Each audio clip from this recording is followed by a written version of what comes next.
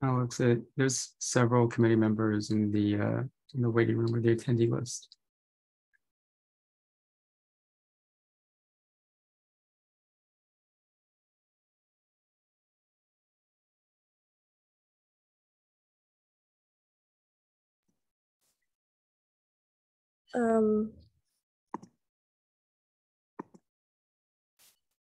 Do I need to, I can push allow to talk, but I can't let them in.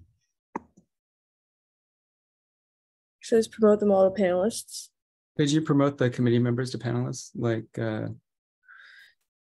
Devin, Galina, Kelsey, Martha, Noah, and Jaja, please? And Kenyatta.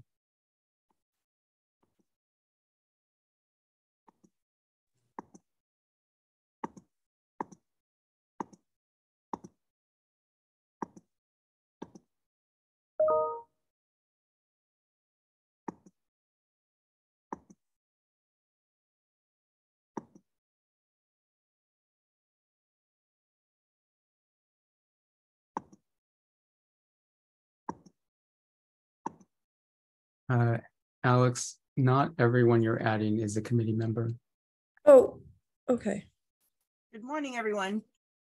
Good morning, Galina. Apologies for the technical issues we're having for the whole committee. If y'all can bear with us, please, we'll get started shortly. No problem. So Leah.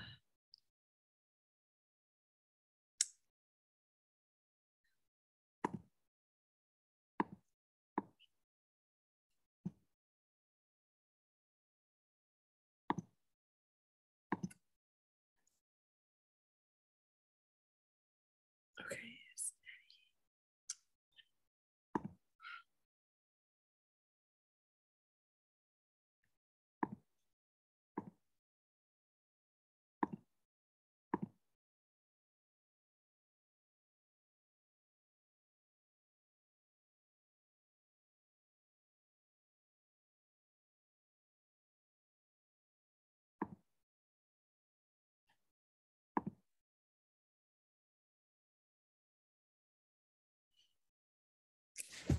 I see Devin and Elliot. Okay, thank you. Yeah, so it's Devin, Noah, Elliot, Martha Lindner.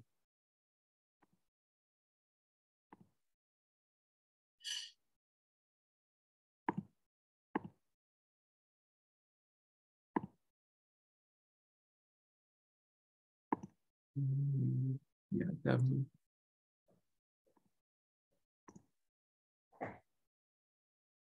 And Bradley's iPhone and Angie are not committee members. Okay. I will. Good morning.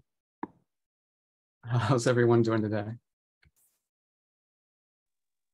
Good to see. Alex. I'm getting ready to change into my computer if you will promote me. I'm not going to get off of this link until I can access my computer. Understood, Shasha.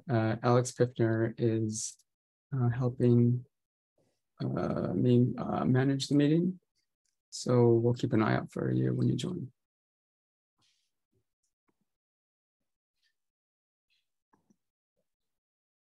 Okay, and then Noah is apparently both in the attendee list and on the panel. Noah, are you there?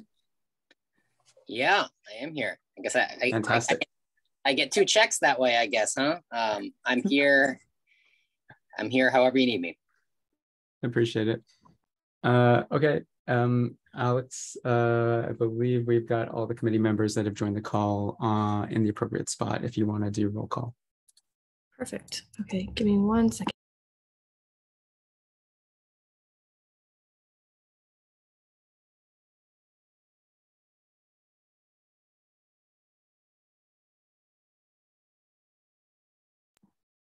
Okay, hello everybody. Let's do some roll call. So please say you are here when I call your name. Devin Connick Cease. Yes, here. And I apologize if I say your name incorrectly. Please let me know. It's Konixis. Thanks. Konixis, thank you. Noah Fay. Hi, yep, I'm here. Not sure why I'm not popping up on video, but I'm here. Okay, let's see. I promoted you to panelist a couple times now. It should work. Moving on. Eddie Matlock Mahone. Here. Thank you. Martha Linder. Here. Portia Anderson.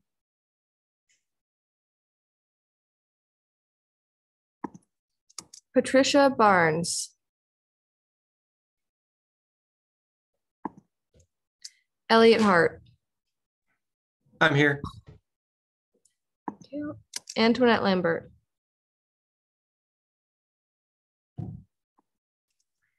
Kelsey Beckmeyer. Hi, all here. Hey, Kelsey. Galena White. Present. Thank you. Jaja Floyd. Here. Kenyatta Carol Hillman. Here. Sherry Tillman.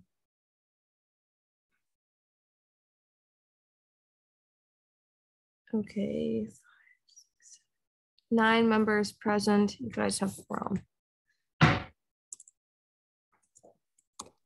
Kelsey, can I have you promote me on my computer to a panelist? Yes.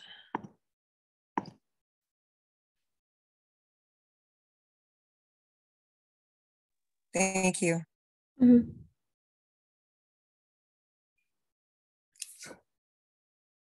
Thanks, Alex. Jaja, are you able to give the land acknowledgement for this meeting today?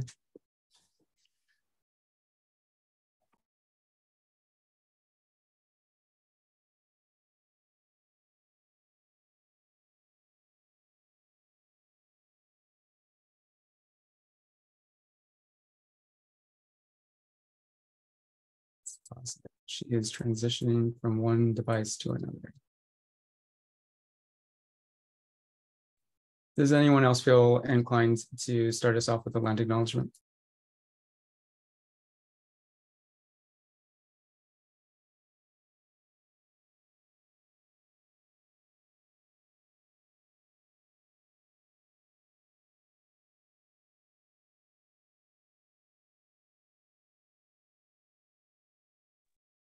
Okay, so it's been a while since I've done land acknowledgement. It might have been at the old policy advisory committee. I want to honor that we are on the lands of the Coast Salish people, who are the original stewards of this land and caretakers of its wildlife, and we are guests on this land, and we are forever indebted to them as the original caretakers. And whenever we have the opportunity, we should not just acknowledge, but also advocate for the tribes of the Coast Salish to be recognized by the government and get their recognition memorialized officially. And that's been a while since I've done a land acknowledgement. Anyone else want to add anything to that?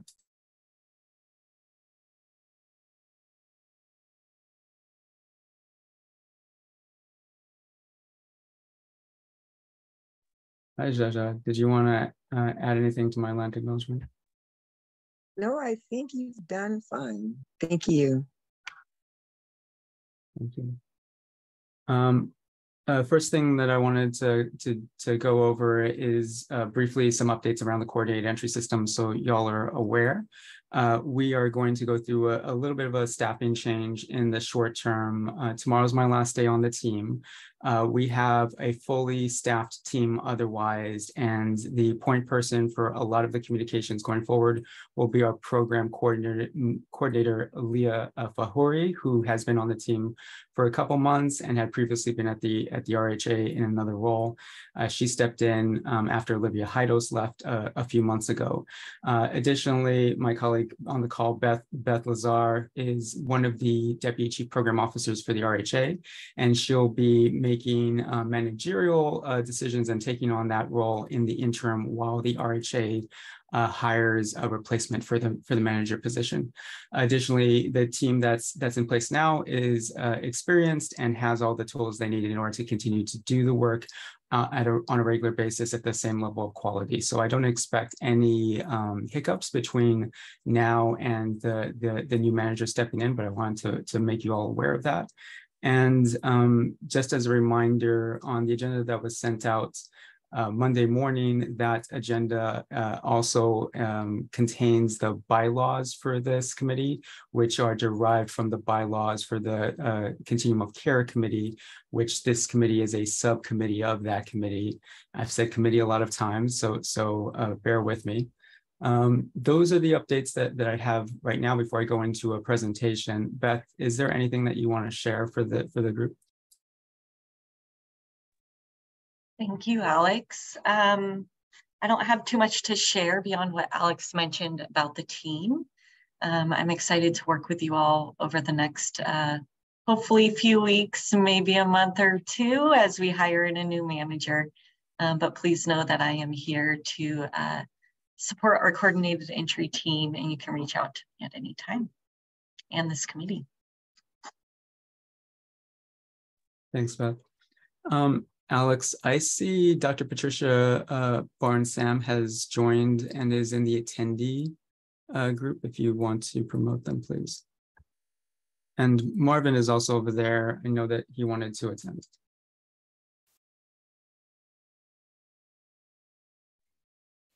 While that's taking place, does anybody have any questions before we move forward to the presentation?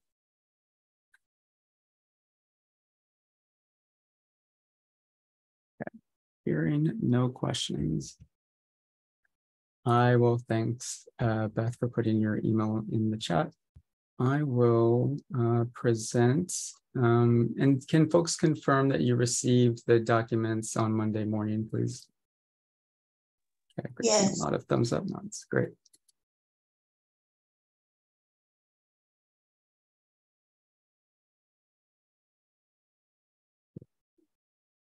And everyone see this slide deck? Yes. See it. Okay, great. I can see some of you, but I cannot see all of you. So let's see if we can present.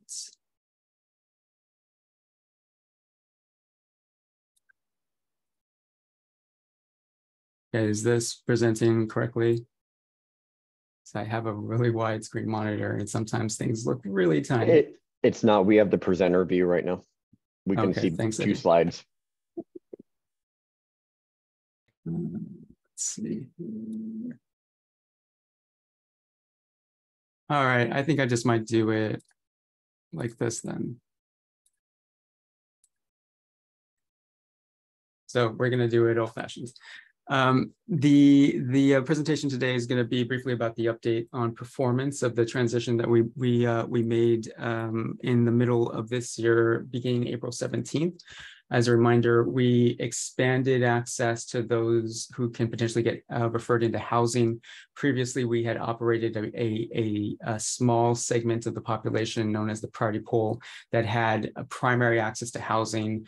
Between April and the end of May, we managed a 60-day period of transition where we offered that access more broadly for anyone potentially in the community experiencing homelessness, while still making sure that we supported those previously prioritized households to get into housing.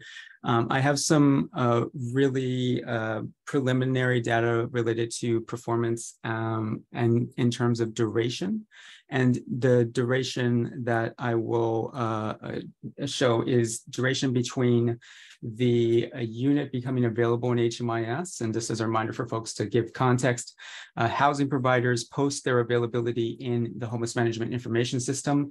The Coordinated Entry team sees that opening, and we connect people to housing by making referrals to that housing. And that has something that is recorded in HMIS, obviously, and the table that I'm showing right now looks at two separate timeframes. One before the change in process, that's the April 17th, 2022 to April 16th, 2023. That's one day before the process changed. And the second section is April 17th, 2023, beginning at the part of change, to November 14th, 2023. So the first portion is looking at a year's worth of data, and the second one is looking at approximately 6 months. And that just has to do with how much time has passed since we changed the process. You can see that on average, the time from opening to referral has been reduced from previously 108 to 27 days. The time from opening to enrollment has changed from previously 117 days to 53 days. And the number of openings in this data set, just for awareness, is 1,013 for the first part and 422 for the second part.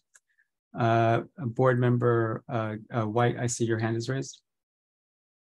Hi, sorry for not getting this information ahead of time, but was this change opening up the pool, was that made because of information about how limiting resources offered to the people who are most in need actually reduces positive outcomes? And I have a follow-up question.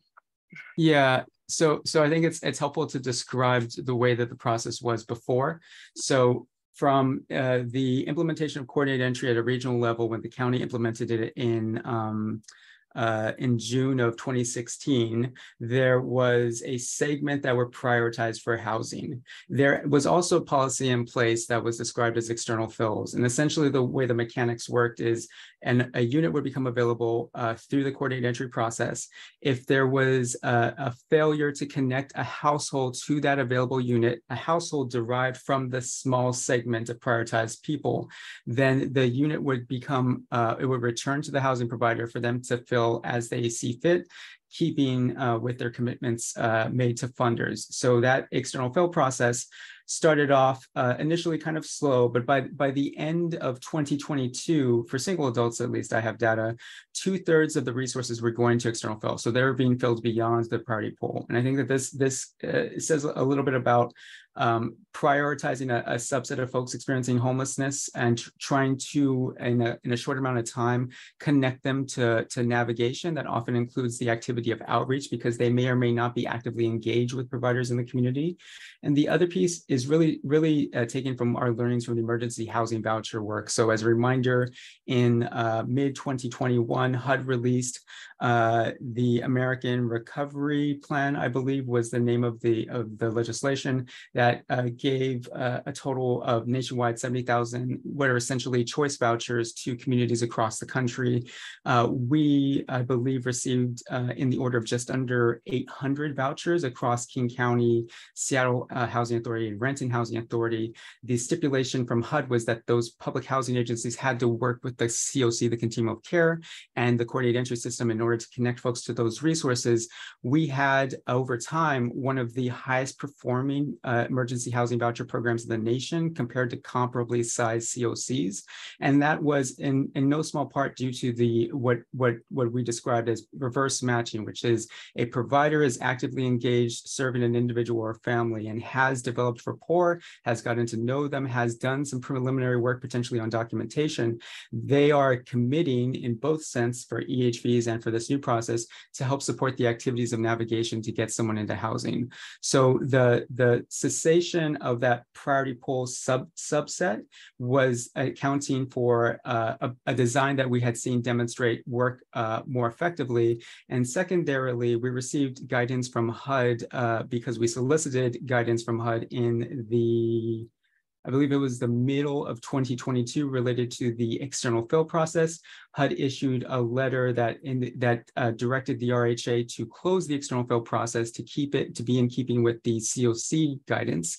And so what we have done is we have taken the design from the emergency housing vouchers, expanded access to be able to leverage the capacity and the expertise that already exist in those relationships that were already built.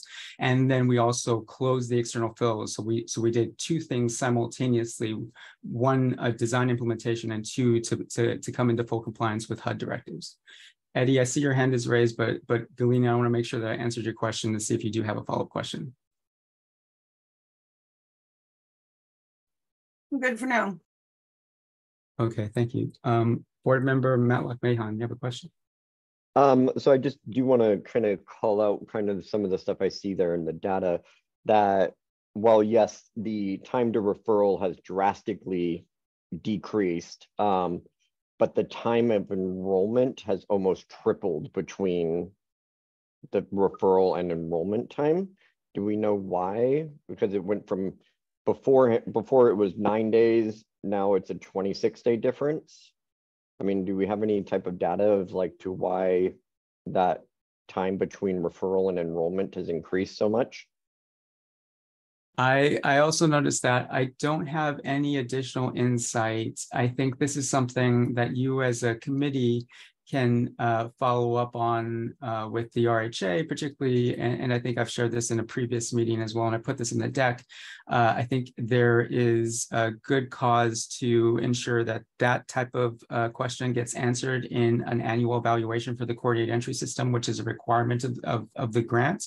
So considering we're at the end of the year and this process shift happened in the middle of the year, I expect that the RHA, and Beth, I see that you came off of or on camera, that the RHA would use 2024 to do an evaluation of the coordinated entry system in 2023. Beth, is that in keeping with your expectations or anything you want to add? Yeah, that's meeting with my expectations. We really want to look back on 2023 and understand it more in depth. So, that will be on our radar for sure. Yeah, and board member, committee member Matlock Mahon, this is the data that I was able to gather, with my limited skills. So I think that is a very, very good question to ask. Thank you so much. Any other questions before we move forward? Okay. So I'm going to speak a little bit about prioritization methodologies and why I strongly endorse administrative data for whatever prioritization methodologies used in a coordinated entry system.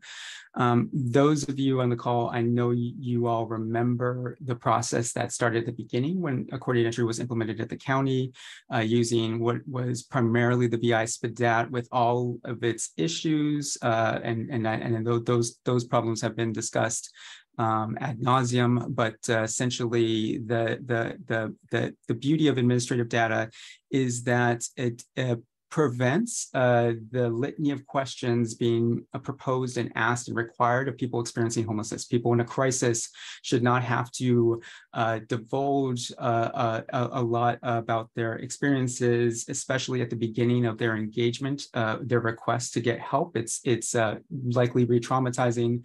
And additionally, there is no tool that is ever going to be perfect. And I think that's one thing that this community attempted to do back in 2018, which is to craft something that was superior to what the VI-SPAT was being able to do. But that is no small task. And then I question the value of that, particularly when we have, as a community and as systems, multiple systems, we collect a lot of data on people, and being able to use the data that is already there as a way to determine The unfortunate circumstance related to coordinated entry and the homeless response system in general is that scarcity is the primary driver, in my opinion, of every challenge that we experience as a system trying to end homelessness. And scarcity is the primary driver, of course, for prioritization. In a perfect world, prioritization would be irrelevant because scarcity would not be a thing. You'd have adequate resources for the need. But until that day comes, you have to engage in some sort of prioritization process using administrative data, so that way you're not potentially re-traumatizing folks, and being thoughtful about what you ask, when you ask it, and is it really relevant for the next step. And that is those are the reasons why I strongly endorse the continual use of administrative data. The other piece is, as you iterate, and coordinated entry is, by its very nature, something that you're going to have to iterate on because no one has perfected it, and it has to be customized to the community it's in. You're going to have need to change things. And if you change things using administrative data, you're not necessarily provoking a re-engagement reassessment of everyone in the community. If you were to use a tool that is a questionnaire or an assessment, quote unquote, that would provoke a reassessment of thousands of people in the community and a re-traumatization thereof. So that's another reason. Finally, I think when it comes to equity, we collect a lot of data related to the identities and experiences of our unhoused neighbors. And a lot of the time, the argument is made with tools and assessments to use proxies, or even sometimes with administrative data, to use proxies to get at these identities and experiences where we have data that specifically ties to them. I would discourage you all from engaging in proxies. I think that those are equity add-ons, and therefore they're not, unless equity is integrated into the thing from the very get-go, you're going to fail to meet your goals. And we've seen that with other prioritization methodologies we've attempted in this community. As a reminder, we have up until recently been using a COVID council or committee member. Faye, you have your hand raised? Yeah, thanks, Alex. I appreciate everything that you said. I just want to highlight, there's no easy answer to this, and I'm not proposing an alternative inherently, but just maybe the counter or the caution to admin data. There are a lot of people who do not interface with the systems that collect the data we would use, who often have a high degree of overlap of the very populations we're looking to serve. And so just being mindful of how we balance those two things is fundamentally critical to this system. I concur 100%, committee member Faye. To go over COVID prioritization, no data set is perfect, which is what I'm hearing from you. We had in the methodology accounted for folks that had not engaged with any of the systems to give them that risk factor, because to use the concept of, you would want to err on the side of caution and inclusivity rather than on the opposite and exclusivity. So I agree completely. The proposal that we'll get to in a few minutes is founded exclusively on HMIS data, which is something that in theory encapsulates the homeless response system. We know that there's a lot of folks engaged outside of the homeless response system, but no work related to coordinated entry can begin unless it is starting in HMIS as mandated by HUD.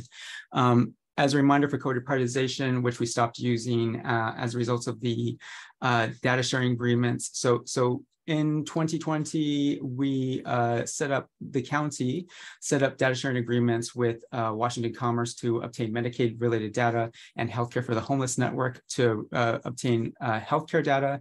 We iterated on COVID prioritization in early 2023 and included behavioral health data from the county and gender identity from HMIS.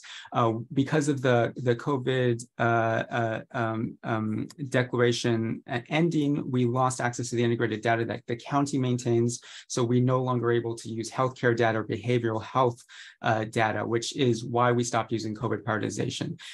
In the short term, what we wound up doing in order to be able to have some way to tie break or prioritize in this case is we created these very rudimentary three-tier structure. The first being the length of time of the current episode, the second one being the experience of survivors, and the third one being the unsheltered versus sheltered. But the way that the data was captured and is captured today, it uses a granular calendar picker to be able to select the date that the the episode of homelessness began. As you might imagine, the likelihood of two folks having that same day is pretty slim. Additionally, they may not necessarily be the household with the longest length of time as recorded. So the determining factor as it stands today is the length of time of the current episode. And that, of course, doesn't get us to any of the equity developments that we made via COVID prioritization. It's also really blunt as a tool, and it doesn't necessarily honor the experiences and identities of our unhoused neighbors as broadly as other options. So just going back to what we're proposing today is using some of the stuff that we developed under COVID prioritization V2 that will not be called COVID prioritization, making sure that we are centering more the experiences of survivors that are actively fleeing, and then integrating length of time homeless as it's captured in HMIS and episodes as they're captured in HMIS. And the data quality on that last piece, it can be a little challenging because people's experiences are so varied and nuanced that it's challenging to be able to ensure that that's perfectly entered, but the duration accounts for all of the ranges that we tend to see, particularly with single adults when they're nominated for housing, and that can unfortunately go on for decades. And that the methodology that we're proposing here accounts for that duration and prioritizes in that segment those with the longest length of time experiencing homelessness. But really want to highlight here that this proposed methodology is structured out into three segments. And in descending order, the primary segment is looking at the identities as captured in HMIS related to age. So those are elders 64 to 75 and 75 and above. Race and ethnicity, that is American Indian, Alaska Native, Black, African American, Latino, Latina, Latinx, Native Hawaiian, Pacific Islander, and additionally Middle Eastern and North African was introduced in HMIS data standards, and so that's included as well. Gender identity, those who are trans, non-binary, culturally specific identity, or different identity. Those last two are terms in HMIS, I'm using them very specifically. And then as a secondary prioritization under gender identity, it is cis female identified profiles.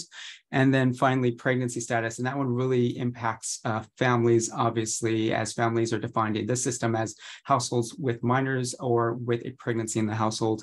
The second segment are, as I mentioned, survivors that are currently fleeing in the coordinated entry system enrollment. There is a data point related to, are you actively fleeing? And that would be captured there and prioritized. And then finally, the segment for tertiary risk factors are, as I mentioned, length of time of the current episode. And in the last 3 years, how many episodes are captured in HMIS? And that can go up to the number 4. Any questions about that before I move forward? Committee member Matlock Mahon. What is there a proposed way on those tertiary ones to capture that? Is it going to be a form again where it's going to be up to a provider to enter that, or is it going to be pulled from HMIS records? It is, and just for situational awareness, committee member Matlock Mahon, when they're referring to a form, we currently collect some of the present data we use in a Smartsheets form without personally identifying information. Committee member Matlock Mahon, to answer your question, that data would be captured in the Coordinated Entry System program enrollment, which uses the minimum data points that HUD mandates for such an enrollment. And they include when you select place number for human habitation, et cetera, or you select emergency shelter, it gives you the option to state with a calendar when the episode began, and then it asks you the number of episodes in the last 3 years. There are circumstances such as folks that are actively fleeing or people that are exiting institutions where those two questions, the date and the episodes, are not asked. Those situations are still accounted for in the methodology. And if you look at the appendix for the slide deck, you'll see them under the table as recorded as 16. That's the lowest line because that data is not there in HMIS. But for most other circumstances, it would be captured and it would be entered presumably by a provider in the community. Did that answer your question? Right. Any other questions before we move forward?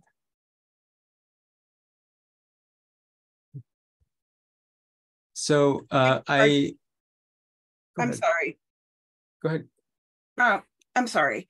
So I was just looking back at our agenda for the day, and it looks like the board chair and bylaws were already discussed, if I'm seeing this, but the intent was listed as informational. But the problem with that is that you're presenting at new bylaws, and I think that we should vote on those before we. Am I misunderstanding something here? Because there was something I actually wanted to add, and I just want to make sure that we don't just gloss over that. That's an excellent point, Committee Member White. I can pause this presentation and you all can choose to review and vote on the bylaws. Would that be helpful? That would be great. Sorry about that. And I might as well grab the opportunity to talk about what I wanted to talk about. It's actually relevant to what we're discussing at the moment. What we're talking about here is the prioritization of different people based on tiny inflections of how much we can influence whether or not they're going to get housing. And we're talking about just like influencing whether like 100 people get housing, basically. And we're trying to make sure that everybody has the very best chance to access these extremely limited resources that we have. And they're not, the resources that we have aren't actually going to do the job. And so we're just like, what we should be doing is not having prioritizations on who gets what. We should just be giving everybody a home according to what they need, period. I think it's important for us to all recognize on this coordinated entry committee, honestly, that what we're doing here is just a drop in the bucket as far as actually solving the homelessness problem. And I would like to see for us to recognize that at every public and public of record meeting, that what we're doing here is, I'd like a solid legal statement of us saying as a group, we recognize that what we are doing here is fiddling while Rome burns. I can't think of a better analogy at the moment.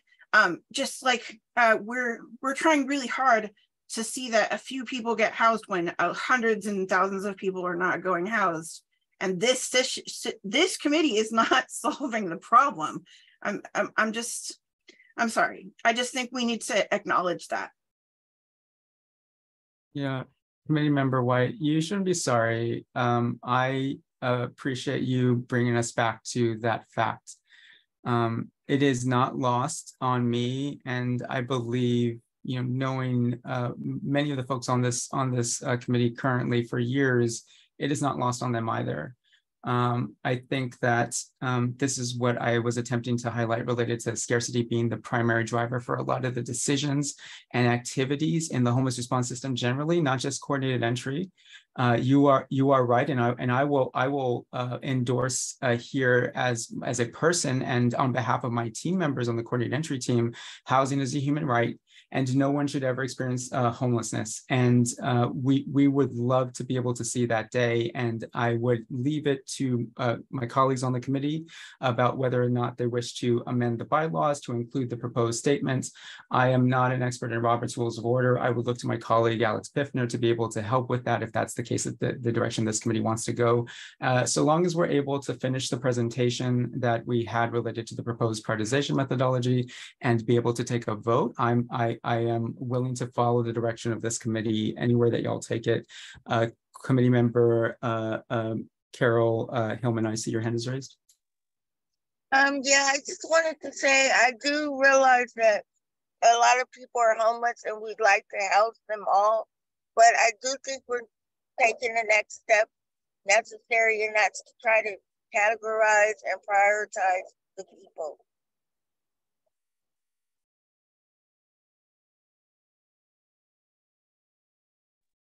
Thank you, Committee Member. I'm gonna hearing the desire to review the bylaws and approve them, I think that's probably a prudent idea, considering the bylaws are something that include the way that this committee votes and approves items. So does anyone want to propose that the bylaws be voted on? I was proposing an amendment to the bylaws. I'd like to propose an amendment to the bylaws. Would you like to share that proposed amendment with the committee? I can have a paragraph or a sentence written out and sent out to everybody before the next meeting. Thank you, Committee Member White. I am inclined to move forward with the remaining presentation and to continue with the proposed vote. Yeah, I think that would probably be appropriate. I think we should pause on any vote on the bylaws until we have the amendment and we can see it. Great, thanks, Betty. Yeah. I second that. Okay, thank you, committee, for allowing us the space and time to have that conversation, and thank you, Committee Member White, for bringing it to the forefront. Returning to the presentation, we did some modeling, looking back at the last 45 days for openings that were available through coordinated entry and the nominations to housing that were made to those openings. They're in all of these slides, you're going to see the blue part of the graph indicating what happened.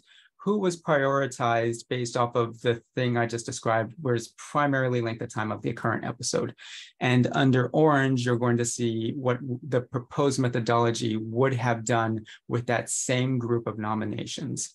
And I will, at the beginning, I have these grouped out by population type, so single adults and families and young adults.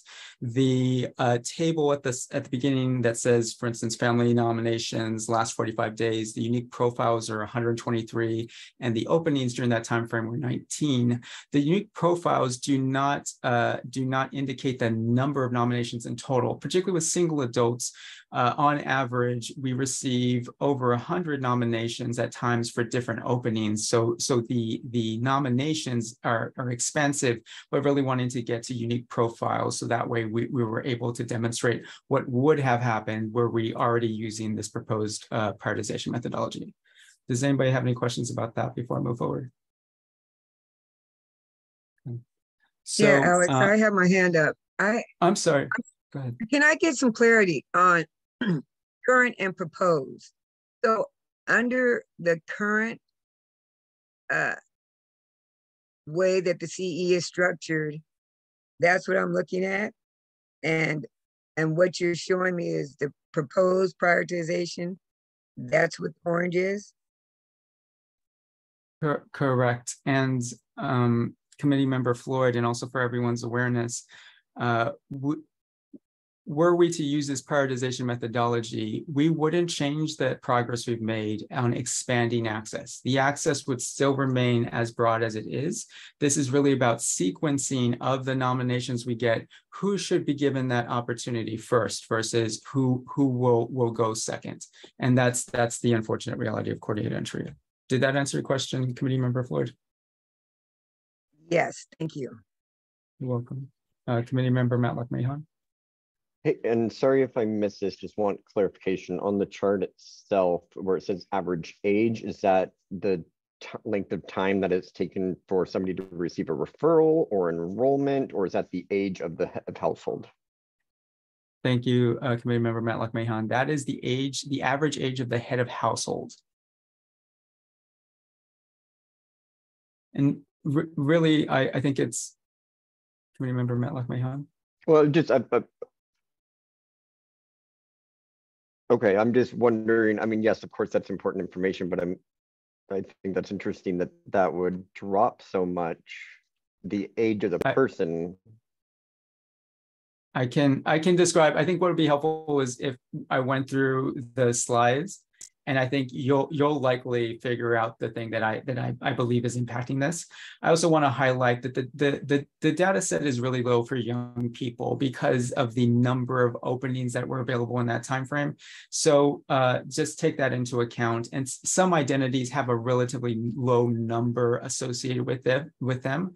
So that's something to be mindful as well. So this is to illustrate a potential opportunity, and what I want to highlight by the end of the deck is to say, like everything coordinated entry, this is something that can be iterated on, and as things need to be adjusted, the team can help to support those adjustments, and this committee can help to direct them as well. So looking at the ages of the families that were previously prioritized, again, the race and ethnicity of the families that were previously prioritized in blue, you can see the model indicates a significant increase in BIPOC households prioritized to housing under this methodology, and that should be unsurprising considering the integration of race and ethnicity into the methodology. The other piece relates to gender identity. As I mentioned, gender identity factors in with non-binary folks that are trans, culturally specific identity and different identity being prioritized, as well as cis females. And then this, I believe, is factoring in with age somewhat, committee member Matlock Mahon. Because pregnancy is integrated in there, we see a significant increase of what would have happened when it comes to pregnancy, just like we saw a significant increase in BIPOC households that would have been prioritized under the proposed methodology. And here you can see, going from left to right, the status, the fleeing status of the households. The number of households actively fleeing would have increased significantly from 32% to 68%. The average days of homeless in the episode increases slightly. The scale of these columns are a little misleading. So 617 to 630, I think that's pretty close. And then the episodes, it's an approximation for average, but 2.1 to 1.5. I think that the number of entries is something that to consider. So I would take the averages with a grain of salt. The next one is, of course, single adults. Looking at the last 45 days, there were 332 unique profiles, but many more nominations than that for 24 openings. You can see that the age, again, the scale is a little misleading. The age stays pretty close to the same, 50 to 57. You do see a significant difference when it comes to race and ethnicity for single adults. Here, white identified households were previously gaining 57% of the prioritized slots. Under the new methodology, the redistribution is across different identities. You can see the significant impact for Black and African American households. And then folks related to the gender data, you can see an increase in cis females and an increase in trans, non-binary, culturally specific identity and different identity. And then going from left to right, you can see fleeing. Previously, there were 0 of those households that said that they were actively fleeing. The methodology would increase that to 22% potentially. The average length of the current episode decreased significantly from 4,900 to 1,800. And the reason I suspect this is the case is because the previous methodology only used length of time. That was the deciding factor. And so this is much more sophisticated. And so that number would decrease organically or expectantly. And then the number of episodes, I think, is, again, the averages in the data set are take with a grain of salt, but from 2 to 2.4. And then finally, young adults, again, bear in mind the data set is really small, and I would be inclined to not include it at all, but I wanted to be transparent with everyone to demonstrate that the number of openings is really low for young people, and the number of young profiles involved is really low as well. You can see the average age stays the same. you do see increase in the race and ethnic distribution, somewhat similar to you see with the other populations, with an increase in BIPOC households being potentially prioritized for housing. You can also see an increase in the cis female identity. The decrease here, 22% to 11%, I believe is related to the small number of data available. So again, I would take that with a grain of salt. And then again, moving from left to right, you can see fleeing going potentially from 33 to 56%. The average days homeless, again, expectantly decreasing. The scale of it is a little misleading, 1,800 to 1,600. And then the episodes being comparable from 3.1 to 2.8. Again, the data set is really limited.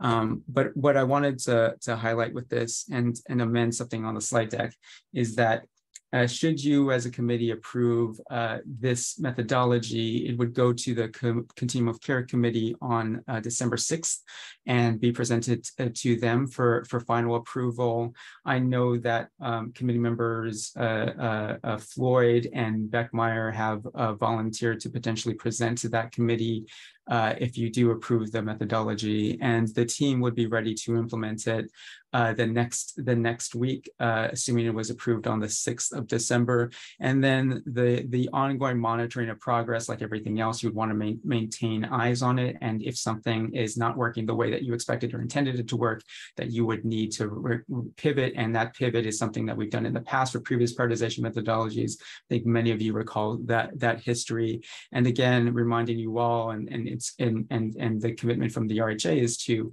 do a full evaluation of the coordinated entry system once in 2024 for the calendar year 2023, and then future exploration of predictive modeling and integrated data is something that I would remind you all as a potential that requires a lot more time and investment to be able to develop something that we did not have in the short term. We wanted to be able to provide you with an option that is better than just using length of time and is accessible now with the data we have access to now.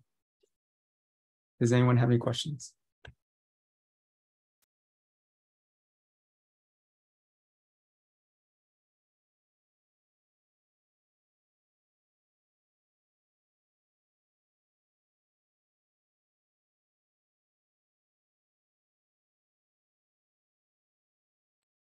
Okay, hearing no questions. Committee member Fay. Yeah, thanks for this. Alex, this is interesting. And the data is great. I'm curious, the age-old question that we talk about a lot is, where does service matching fit into the prioritization process? And would that change under this schema, or what are your thoughts on that? Yeah, and committee member Fay, who I have had the honor of knowing since I believe 2007 or 2008, is referring to an ongoing discussion that we have as colleagues related to the relevancy of service match in context of prioritization. Service match is relevant essentially to do good referrals and make sure people are getting what they need, not more and not less.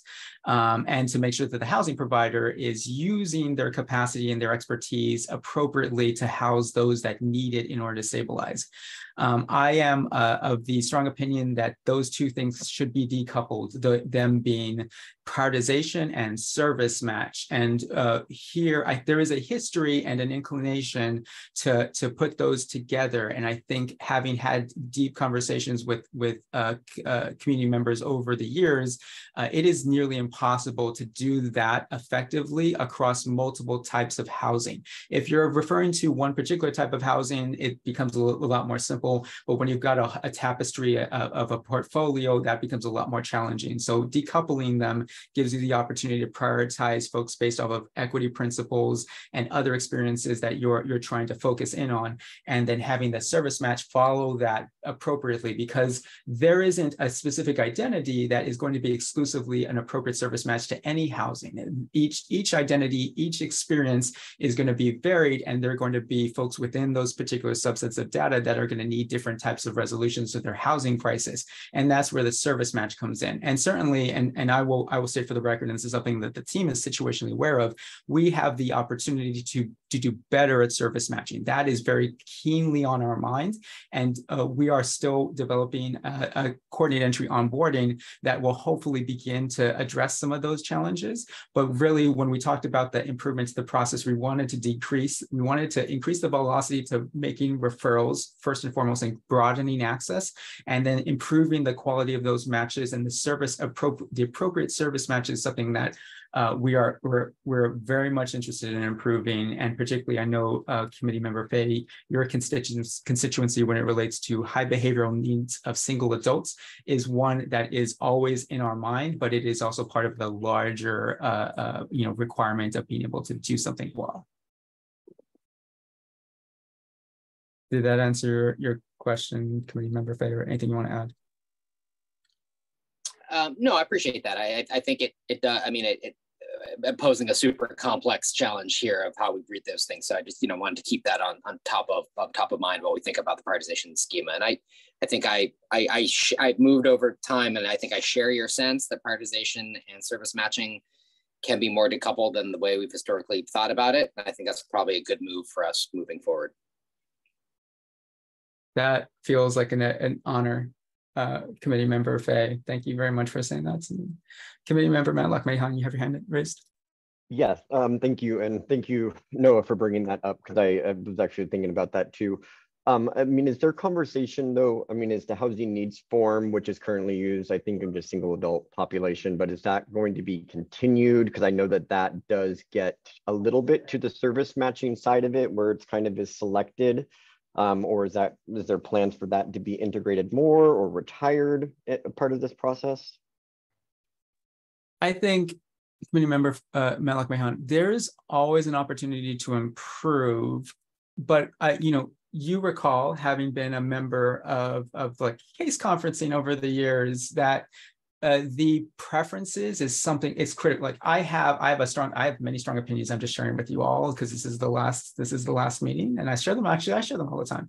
I think that there's three essential components to a good referral. One is eligibility, clearly, and that's funder-driven eligibility. And two is the preferences and the needs as stated by the household or the individual or the family. That is critical. And then finally, the service match. And the service match is the most complex because it's relatively easy if you are being able to have a conversation with an individual or family to understand what it is that what they are looking for. Preferences can be related to geography. Preferences can be related to programmatic characteristics, but preferences are essential to make effective nominations and referrals, because if not, what you have is what I know we all know is someone gets to the place, someone learns a little bit more about it. No, thank you. I don't want that. And then that's wasted energy. It's more friction in the system. It's delay for throughput. It's all the things that we're trying to avoid. So it's eligibility, it's preferences, and it's service matched. So housing needs form, I think, is something that has been, as you know, it's been developed over time from many different iterations of something comparable. And, I think it's streamlined to my earlier point of we should only ask the minimum questions at the right time to people and not get ahead of ourselves and be administrators for administrators' sake and just ask a bunch of questions because we want to know the answer if we don't need to know, and we're not going to know that knowledge isn't going to do something to deliver value in as short of a time as possible for the people that we're trying to serve.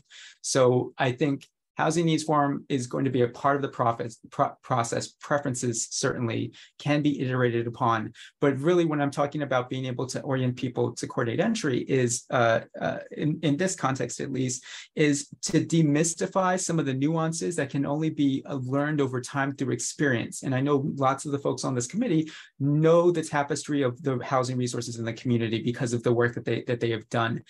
And that is not necessarily very clear or intuitive to people that are coming into the work for the first time or are new to the work.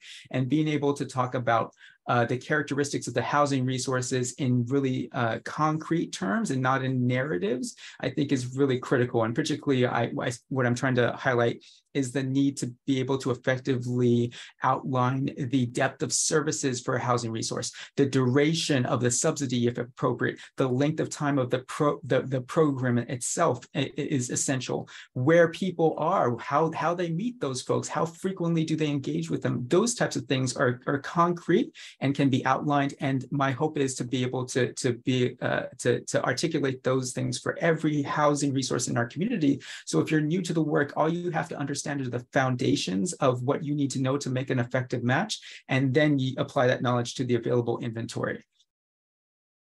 Did that answer your question, Committee Member Matlock? Very clear. Thank you so much.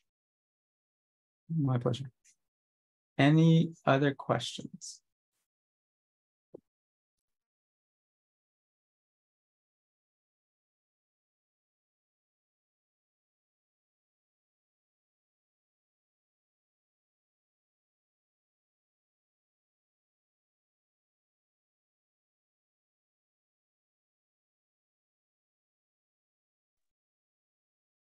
Okay.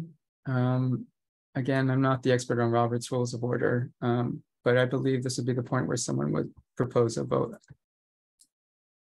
I make a motion that we accept the new format of the prioritization and as proposed through the slide. Sorry, Alex, really quick point of order. Did you want to review the schema first? Yeah, I can absolutely review the schema. Okay, So, I just think that that would be helpful to give more context so we can all know how the prioritization is actually going to work. I appreciate that, Committee Member Matlock and Committee Member Floyd. I'll do this and then turn it back over to you. For those of you that recall, this is very similar. This first, so to remind you all, there are three segments of this methodology. The first one is based off of the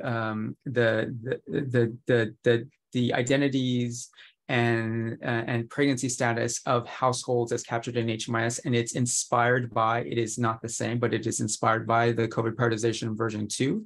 So we removed the healthcare risk factors and the behavioral health risk factors because we no longer have access to that data. And we sequenced them in the same manner as before. And you can see on the slide deck, each tier indicates combinations of identities, and on the right you can see the tier number on the previous version, on the most recent version of the prioritization, and on the left it's the current tier. So they're in descending order, indicating first highest people over the age of 75 that have the race and ethnicity risk and have the gender identity risk related to trans, non-binary, culturally specific identity, and different identities. And then you're looking at over 75 race and ethnicity risk, and then cis female gender identity, and then these two under three, sorry, these two combinations under the third tier are comparable in that there's no hierarchy between them. So those are folks that are over 75 and have the race and ethnicity risk, or over 75 and have the gender identity, trans, non-binary, culturally specific identity, or different identity. Moving on to 4, it's over 75 and cis female identity. And then 5, race and ethnicity, gender identity, trans or non-binary, CSI or DI, and pregnant. 6 is 65 to 74, race and ethnicity risk factor, gender identity, trans, non-binary, CSI or DI. 7 has three different combinations: 65 to 74, race and ethnicity, gender identity, cis female, or race and ethnicity, gender identity, cis female, currently pregnant, or gender identity, trans, non-binary, CSI or DI, currently pregnant. 8 is 65 to 74, race and ethnicity, or 65 to 74, gender identity, trans, non-binary, culturally specific identity, or different identity. 8 is 65 to 74, gender identity, cis female, or gender identity, cis female, and currently pregnant. 10 is race, ethnicity, gender identity, trans, non-binary, culturally specific identity, or different identity. 11 is race and ethnicity, risk factor, gender identity, cis female. And finally, at tier 12, we get to the single risk factors after we've exhausted all of the combinations, starting with those over 75, then 65 to 74, then those with the race and ethnicity risk factor, then trans, non-binary, culturally specific identity, or different identity, and then cis female gender identity.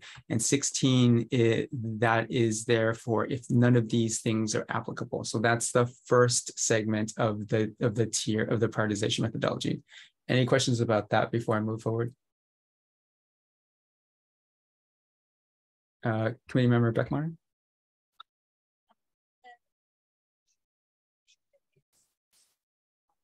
Committee member Beckmeyer, can't hear you.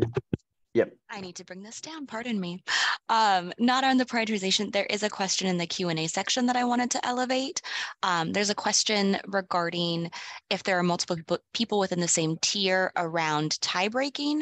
So I just wanted to elevate that was a question, and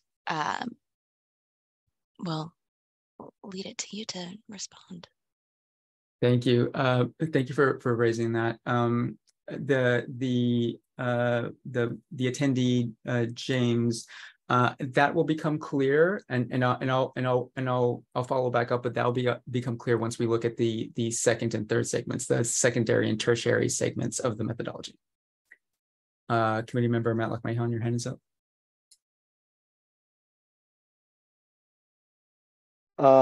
So yeah, thank you. So I think, and I know this was something that was raised to you and the team over there when CoPri came out. Will there be a way for in or some type of a way to kind of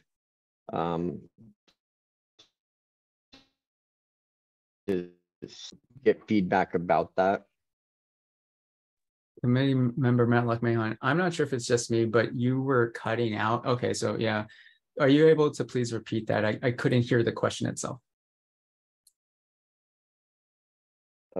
If you can hear me, go to Devin and come back to me. I'm going to switch my internet. We'll do committee member Conexes. Thanks. I am just wondering, and maybe I missed this, but where clients, where folks refuse to answer a question, or where there's data not collected, can you say a little bit more about how that would be factored into this schema? I'm thinking, especially like there's certain marginalized identities where I know folks are less likely to disclose information about their identity and wouldn't want that to like negatively impact. Correct. And that's something that we integrated with the previous methodology, COVID prioritization, related to the data in other data sets. Related to HMIS, that methodology didn't account for folks that refused to answer the responses to what are mostly universal data elements in the profile. And to be clear, folks who are refusing to have their data shared in HMIS that are going to be de-identified, they can be de-identified and still the responses to these questions can be recorded. So while there is the possibility that someone could outright refuse to answer the questions, someone who is, as an example, fleeing or has a certain medical diagnosis that prefers not to have their data captured in HMIS can still have these risk factors collected.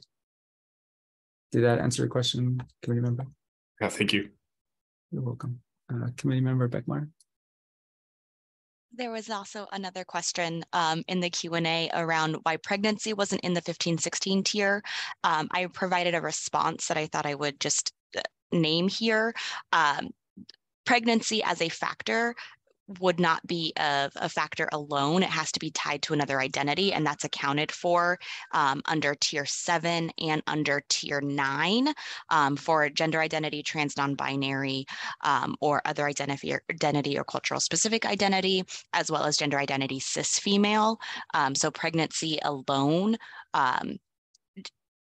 is not a factor that isn't also tied to another identity. So I just wanted to elevate that. Thank you for that. Committee member Matlock Mahon, you changed the internet? Yeah, can you hear me better now? Beautiful.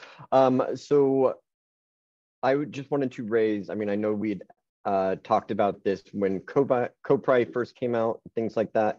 Will there be a way for providers to be able to identify what tier somebody is in?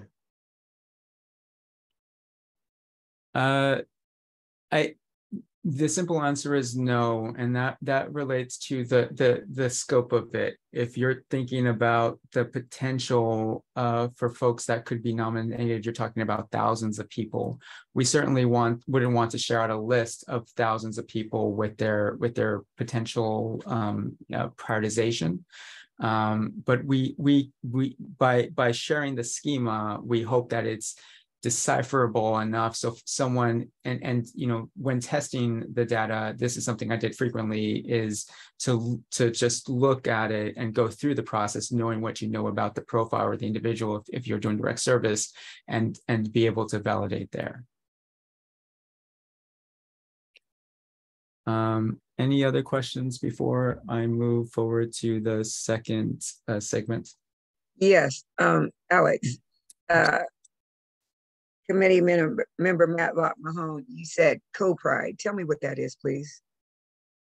Yes, committee member Floyd, COPRI is short for COVID prioritization, which is the prioritization that we were using from 2020 to 23. Yeah.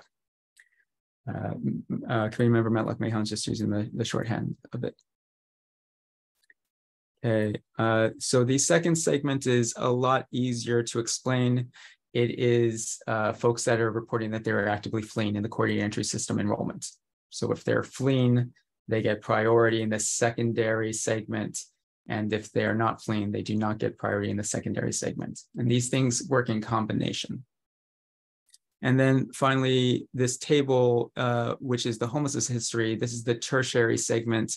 It is spread out, and I won't read every number there because that would be exhausting, but it is going in descending order from the longest length of time to the shortest length of time. That longest length of time, we built it out so that way it caps at 100 years of the current episode, which is an absurd amount, but just to make sure that's inclusive of everyone. The number of episodes are limited in the data capture for HMIS to the last 3 years. So the question is, in the last 3 years, it's right here, number of times in the streets, emergency shelter, or safe haven in the past 3 years.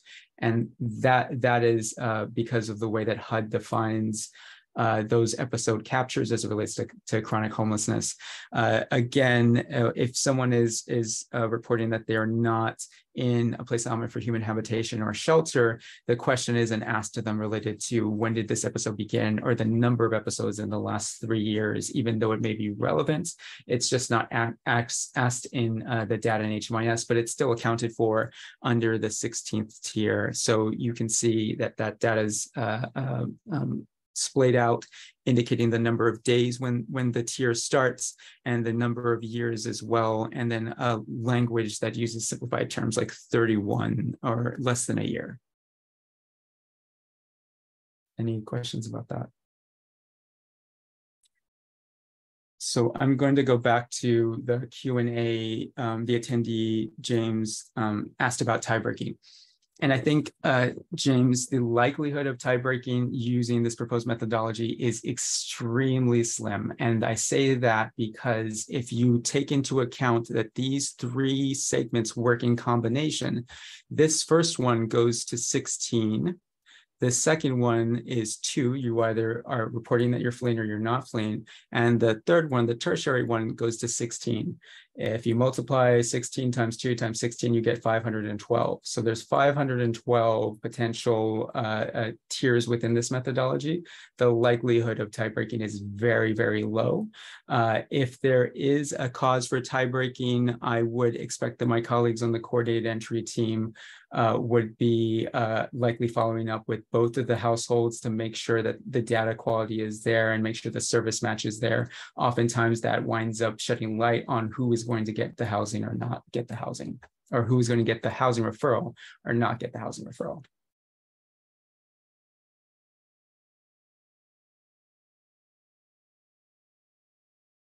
Any other questions?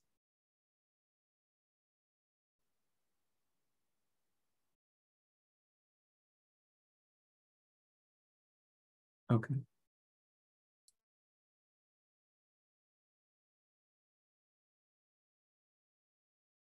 I move for us to vote on the presented prioritization.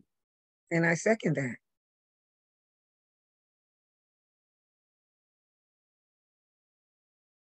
Alex Piffner, are you able to take the vote?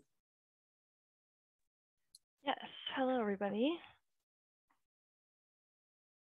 Okay, I'm going to call your name and please let me know if your vote is approved or if you abstain. Devin Connick Cease. Approve. Thank you. Noah Fay. Approve.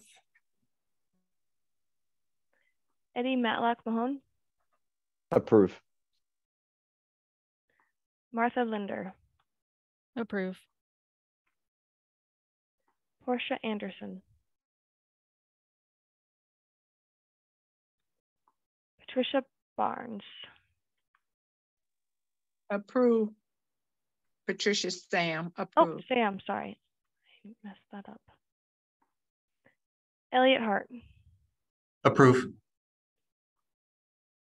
Antoinette Lambert. Kelsey Beckmeyer.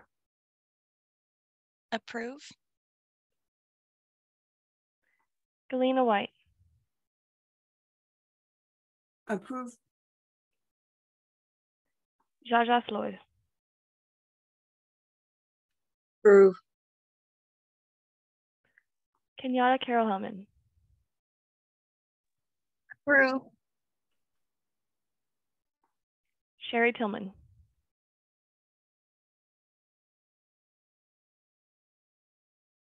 Okay, with 10 votes, the motion is passed. Thank you, Alex. And thank you, committee members, for your work and your commitment to help improve the coordinated entry system. It's been an honor working with some of you for a short amount of time and an honor working with some of you for a long amount of time. I am grateful that you all are here, and I encourage you all to reach out to the coordinated entry team and to the RHA team if you have any questions going forward. I will look towards the Continuum of Care Board on December 6th to take a vote on your endorsement of this proposed methodology and hopefully approve it.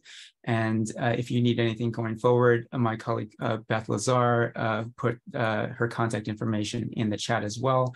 And for regular operations, my colleague Leah Fahouri would be your point person, and Beth will be able to connect you with her if you do not have her contact information.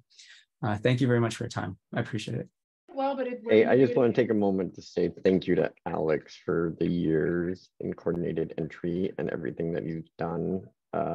The people need some big shoes to fill with his absence. So, and thank you for getting this done for sure. It's been a pleasure working with you over the years. Likewise, committee member Matt Leffingham. Yeah, agreed. Thanks, Alex. It's a huge task. Thanks, Alex.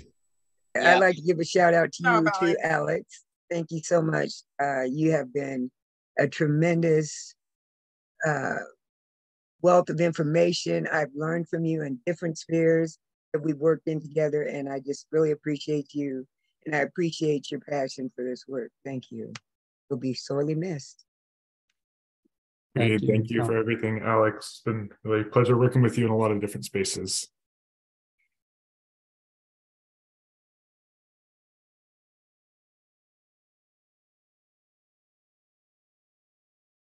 I think this is the end of it. I'll see y'all later. All right, bye everybody. Bye. Everybody. Everyone, thanks.